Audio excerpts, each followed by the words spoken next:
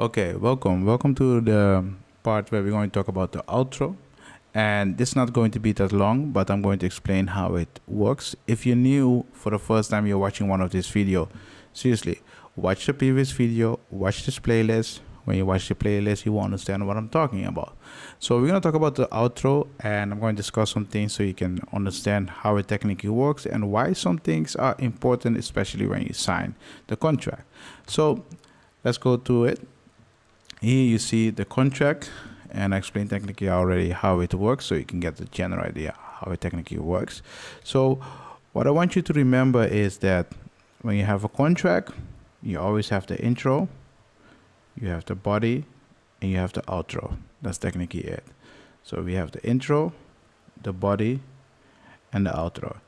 In the previous video, we talked about the intro. You need to have the names and the address and the purpose why you go into contract with the other people.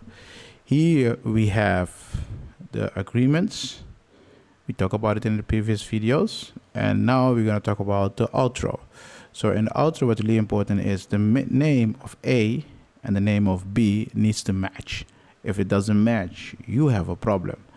And so this needs to match. Let's say here you put A needs to be here. If you put B here, B needs to be here. That's technically how you need to see it.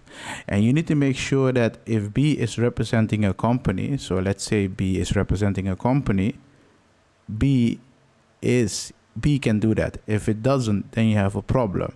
For example, let's say I sign on behalf of Apple, but I'm not representing Apple. You understand? So if it's like that, then you don't technically have a contract with Apple. You have a contract with that person. That's something you need to keep in mind. Most people underestimate this, but make sure you do it right. Yeah. So technically, we're going to talk about the outro. In the outro, you will see that the name has to be correct. And if you don't do it well, you have a problem. I want to show you technically how what the ending is of a contract, so can you see, okay, from here off on, you just need to put a signature and your name on it. So technically, this is the contract. If you want this contract, you can go in the link in the description. You'll go to the coffee page, and there, if you're a member, you can download it for free or for a small price. It depends when you download it. It's up to you. So, and here you see here, this is the end of the body, and then you go to the signing part. So you see here, contributor and the owner. You put your name and you put your signature. That's technically it, and that's technically the outro of the contract. So if you have any question about it, what you can do is you'll find in the description a link to the Discord. You go to the Discord and go into the text us channel. In the text us channel, you can send a message, you can ask question, and maybe I can help you, maybe not. You don't have to pay anything for it.